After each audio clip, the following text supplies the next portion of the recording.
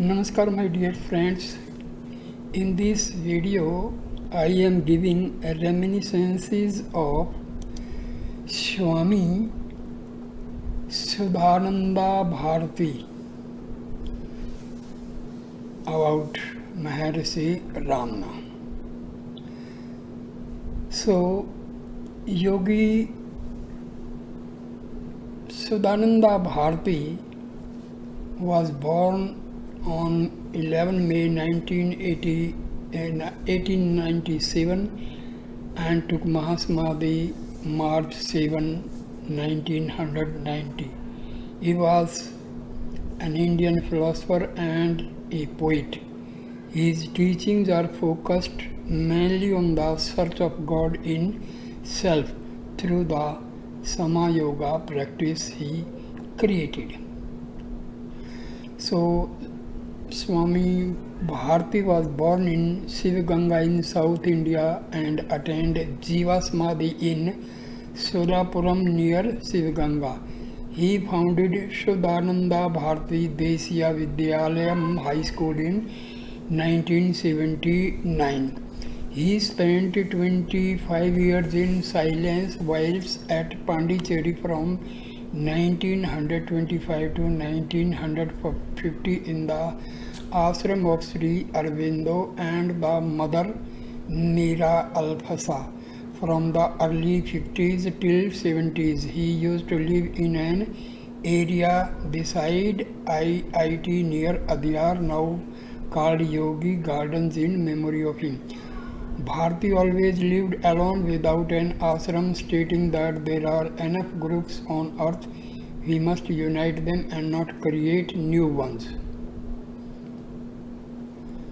So he met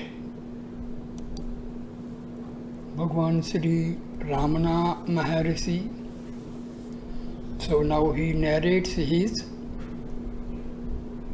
meeting with Bhagwan Sri Ramana Maharshi's Reminiscences. It was November 20th, Kartikeya day. The ashram was busy with the pouring crowds. Bhagwan was sitting outside his cottage. The ashram was then just a cottage of thatched leaves. I was sitting inside. I did not stir from my perch from 6 a.m. to 7 p.m. Even the call for food did not shake me. My friends had come that day to take me to Pondicherry. I was rather unwilling to leave the presence of this dynamic force. I could not even open my lips for permission.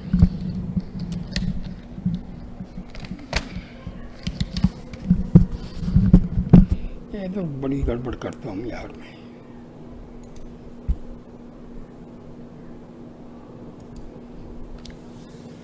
For my mission and its fulfillment were clear before me. I was hanging and swinging between this or that, here or there. My friends sat before me, putting questions to me. Silence was my answer.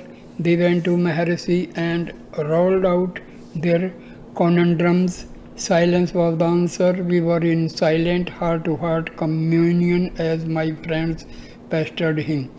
What is the good of remaining mum like this? What is the goal of man? What is God? What is I? Why are we born? How to get Swaraj, self-rule for the country? Violence or non-violence? What is Vedanta? What is Siddhanta? What is the meaning of the Vedas?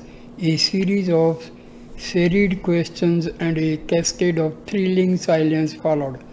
One self-sufficient man lost his patience. He was a follower of modern education. His brain was full with Kant and Descartes.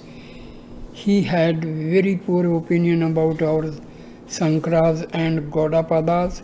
He had more regard for hatted and booted Western armchair philosophers than for realized bald heads.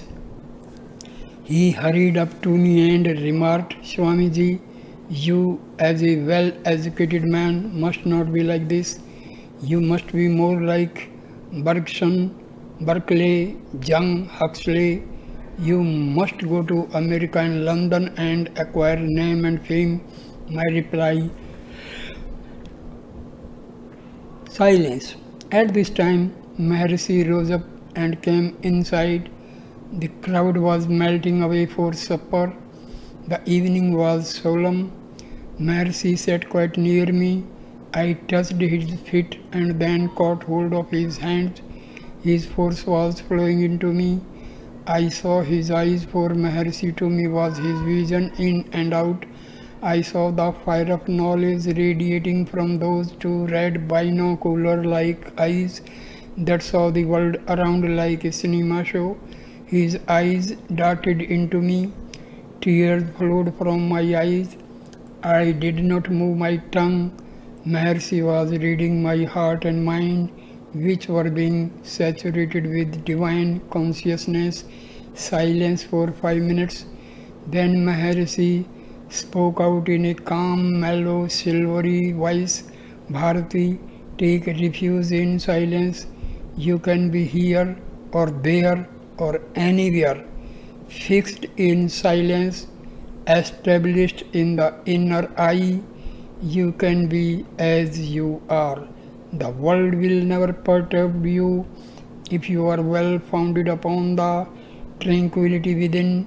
You have a sankalpa to write out your inspirations to bring out the Bharata Shakti power of India.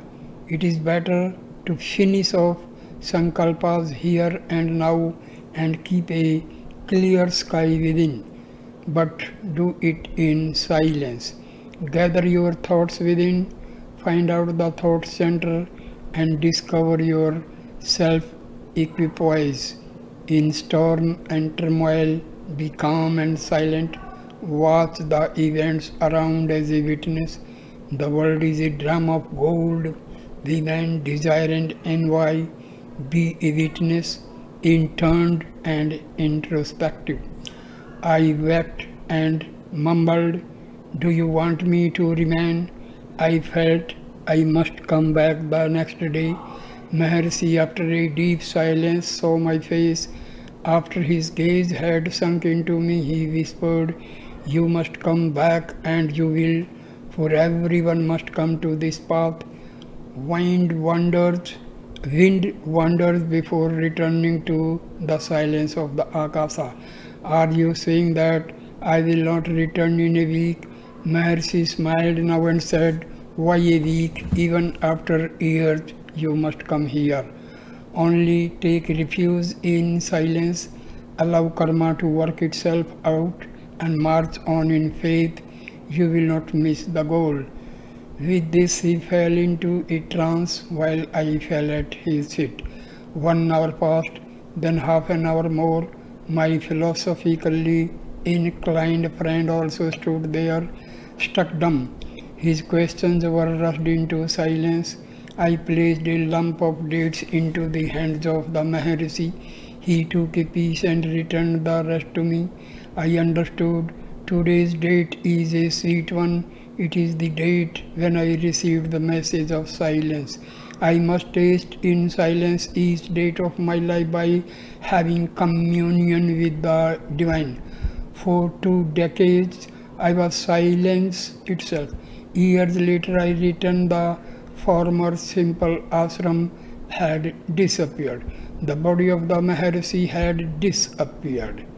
But the vibrating presence whispered into me, silence, yet more silence. So, this was the Reminiscences of Swami Shuddhananda Bharti. So he was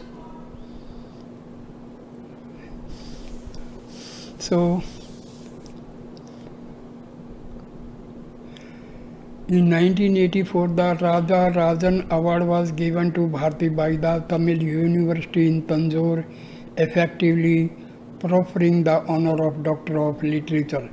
The title Shuddhananda, Pure Bliss, was given to him by his friend Jnana Suddha. The Sringeri Jagat Guru gave him the name of Kavi Yogi Bharti. Shivananda conferred on him the title of Maharshi, great visionary. His teachings, Bharti's ideals are found in the teachings of Sama Yoga, a system that he founded. It is a synthesis of material science and spiritual yoga. Sama Yoga is also the basis of a future spiritual socialism according to Shivananda. He wrote around 250 published works, 173 in Tamil, 50 in English, 10 in French, 4 in Hindi and 3 in Telugu. Apart from these languages, he was also conversant with Sanskrit, Kannada, Malayalam and Urdu. He is the first translator to have done both verse and prose renderings of the Trikular in English. Through his writings, Bharti attempts to demonstrate the manner in which the divine was woven throughout his life. His magnum opus Bharata Shakti is a monumental and unique work, a book for all ages, says Shivananda, in which Bharti described his ideal. One humanity living in communion with a single God in a world transformed.